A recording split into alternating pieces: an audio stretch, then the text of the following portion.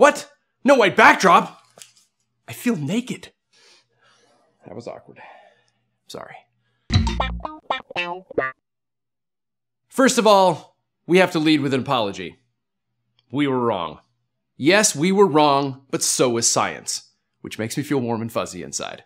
In a previous show, we talked about how goldfish are really not that bright and that they rediscover their bowl every 3 seconds or so. But it turns out scientists have proved that goldfish are smart-ish.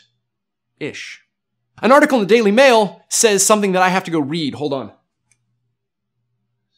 Okay. An article in the Daily Mail says that goldfish are actually pretty smart and they can remember things up to 3 months.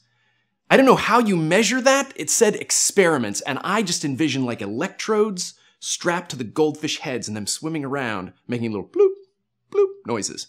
That isn't as funny as I wanted it to be. You know, none of you are laughing. Camera guy says get back to the script. Hold on. Yeah.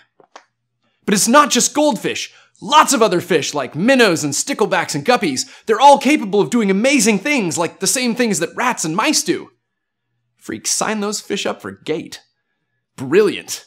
The goldfish were trained to nudge a little lever to get food, and the experimenters changed it so that it only worked 1 hour a day, and amazingly, the goldfish would only come around at chow time. They figured it out. And they did it without a watch. So, who's smarter now?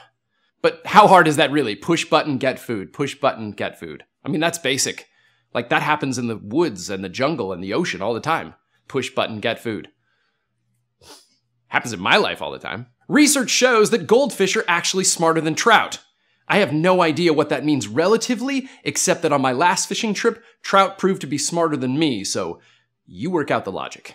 But the scientists went way beyond levers, and they started playing a sound to gather the fish for food time, eatingness. Then they take them, they release them back into the wild, and they let them grow up, and when they play the sound again, the fish come back.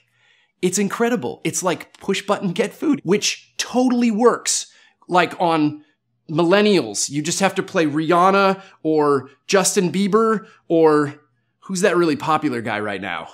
Play any of those and you will get millennials. They'll come for the food, the music, the something. They'll come for something that I don't understand, and then you can kill them all or put them into captivity. I'm actually talking about fish now, not millennials. Let's get back to fish. So why do you care? Why is this a big deal? Well, it's a big deal to anybody who deals with fish because it allows them to cut costs on tanks and employees and feeding and allows the fish to grow up organically in the wild, free range. And you know, you parents out there, come on. If you could let your teenager just roam off into the wild and come back when they were useful, you know you'd do it. Today it's just goldfish, but what if someday in the future we could make it snapper or salmon or those really big fish everyone loves? What are they called again? Tuna.